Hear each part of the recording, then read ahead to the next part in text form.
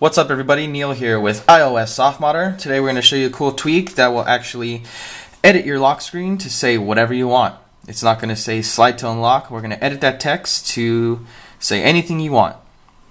All you need is a jailbroken iOS 7 device, iPhone, iPod Touch, or iPad. You're going to open Cydia, which is pre-installed after jailbreaking, and you're going to go to the search tab and you're going to search lock screen. Lock screen tool, you got the power gel. You're going to install that. After it successfully installs, go into your settings application, go all the way down and find your tweaks right here. See lock screen tool. You're going to tab insert your text.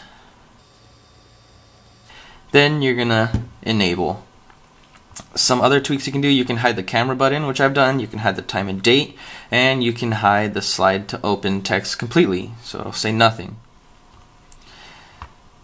Let's go back. Alright, so let's check this out. Now, every time it's gonna say keep it sleazy instead of slide to unlock. You can change it to say anything you want, but from now on you will not have a boring lock screen. Have fun messing around with that. Let me know if you guys have any trouble. Let me know how you like it.